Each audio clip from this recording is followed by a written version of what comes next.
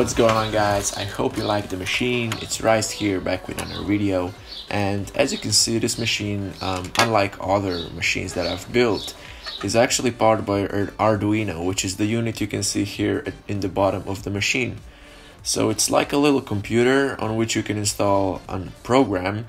In this case, I installed a program for Snake, and then you can connect many different components to it and make it do whatever you want it to do.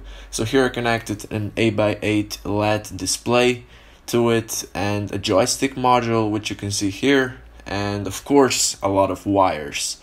And also there's the potentiometer, which is basically functions to adjust the speed of the snake. All in all, it's not a complicated design. The only thing complicated is the program, which I will attach in the description down below.